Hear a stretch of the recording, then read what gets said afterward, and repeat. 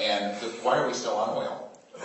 I think we're on oil because, and coal and nuclear power, because there has been an active, longitudinal, long-term suppression of really advanced sciences and technologies. There are 5,135 patents that have been seized under the National Security Act.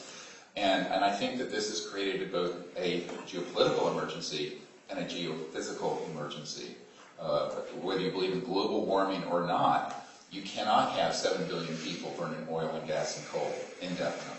Whereas there are advanced technologies dealing with the physics of zero-point energy, so that every home and car would have a generator pulling energy out of the fabric of space-time, and you would never have to burn another drop of oil. Why are we not there? Why are we doing that? Because there has been active suppression of this information.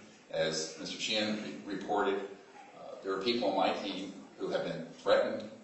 There is a man working on one of these devices for my group. We provided some grant funding.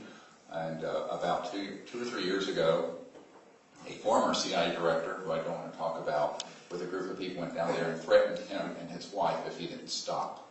So this is a man who's attached to IT&T and does contract work for the CIA. The part of the technology that deals with energy generation should come out and has also been suppressed for reasons mainly of macroeconomic stability, because, as you know, part of the national security discussion has always been these would be highly disruptive technologies, to which I say, well, good. You want to be disrupted now or later when we go through a terminus with the environment melting down around us. We have got to make these hard decisions. In the French government, we've had discussions about this. They know that some of these objects are of extraterrestrial origin.